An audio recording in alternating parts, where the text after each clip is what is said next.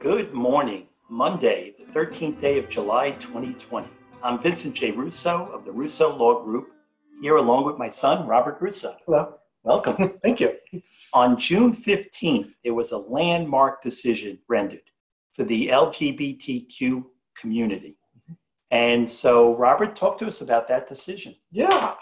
Well, the Supreme Court in a 6-3 decision ruled that Title VII of the Civil Rights Act of 1964, which prohibits employment discrimination on the basis of sex, also prohibits such discrimination on the basis of sexual orientation or gender identity. So it's a landmark ruling on the civil rights front for employment discrimination. The cases themselves, there were two sets of cases. One, or rather, two of them involving gay men who had been fired from their jobs after, in one case, one of them joined a gay softball league, and in another told a customer that he was gay and was fired. And then the second set of cases involved an employee in Michigan at a funeral home who was transgender and informed her place of employment that she was transgender and would start wearing women's clothing, and was then fired. So those are the cases that were before the Supreme Court, and they ruled expanding the definition of discrimination on the basis of sex. And it took a long time, the process to get to the U.S. Supreme Court, always, years and years. And so when you were in law school, you were connected to this issue. Yeah, well, at least the concept. Yeah. My first year of law school back in 2010, our semester-long legal research and writing class problem, hypothetical case that we considered and researched and wrote briefs on, did oral arguments for, was this very question of whether or not Title VII would extend to protection for transgender Americans in particular in that hypothetical. So share with us why you think the decision is important. Yeah, well, it's a big decision on the civil rights front because on the day that this decision was handed down, in more than half of the states across the country, you could be fired for being gay, bisexual, or transgender. So now that is no longer the case. Fantastic. Across the board, LGBTQ employees are protected on that basis.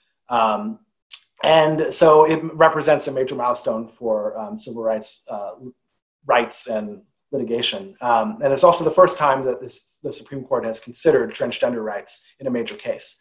So that makes it a landmark on that ground. And then also, it just speaks to our separation of powers because it arrives in a moment where the court, as the judicial branch, is asserting its own power specifically in an area where Congress has failed to act and the executive branch has been sort of hostile towards the extension of these rights. So it fits a pattern this term in particular of the Chief Justice who joined the majority in 51 of 53 cases, making a very clear statement about politicization of the court and also the court's independence. Yeah, I think a lot of people were surprised that it was a 6-3 decision, yes. And the decision was written by Gorsuch. In the majority. So that was a real surprise. A real surprise. Yeah. So what did the decision not deal with? That's a great question. Yeah. So first of all, it's a case. It's a ruling rather that has to deal with statutory interpretation, not constitutional law. So as a matter of statutory interpretation, they were looking at this very specific clause in the Civil Rights Act of 1964. So there's no sort of sweeping constitutional right that has been espoused here. It is merely an issue of interpretation, which means, of course, that it's very narrow. So it's a very narrow ruling that has to do specifically with employment discrimination. So it's not touching other areas of life, whether it's education or healthcare or any other areas where someone might face discrimination. This was purely about employment discrimination. So we're likely going to see a whole lot more litigation on these issues. For sure. But now we have a case that one can point to, correct, as kind of the foundation for further decisions. Yeah.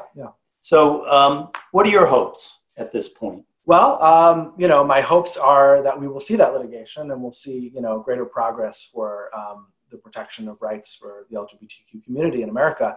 As you just mentioned, this now establishes a precedent. In the context of gay and lesbian Americans, they had to face many setbacks at the Supreme Court at the highest level before, in 97 with the Lawrence v. Texas decision or Obergefell in 2015.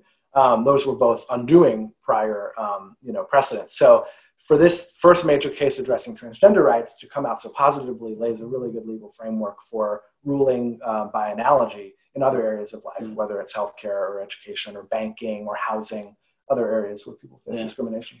And it's just, at this time, with everything else that's going on, and we talk about equality and freedom, and it just seems that people should be able to be their true colors and be who they are, and we should all be treated equally in the eyes of the law. Yes, I mean, absolutely. Yeah. So hopefully the path has been set for future decisions. So thank you very much. Yeah, this was fun. For the update. And everyone have a great day today and be safe.